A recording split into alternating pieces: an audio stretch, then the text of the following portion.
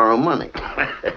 What does that get us? A discontented, lazy rabble instead of a thrifty working class.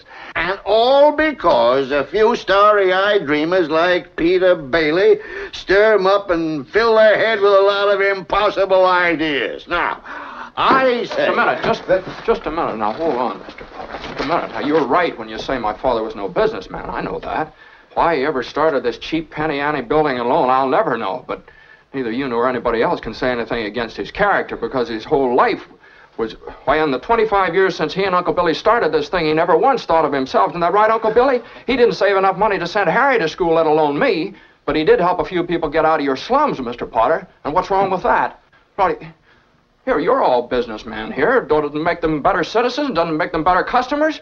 You said that they... What'd you say just a minute ago? They had to wait and save their money before they even thought of a decent home? Wait for what? Until their children grow up and leave them? Until they're so old and broken down that... Do you know how long it takes a working man to save $5,000? Just remember this, Mr. Potter, that this rabble you're talking about, they do most of the working and paying and living and dying in this community. Well, is it too much to have them work and pay and live and die in a couple of decent rooms and a bath? Anyway, my father didn't think so. People were human beings to him, but to you, a warped, frustrated old man, they're cattle.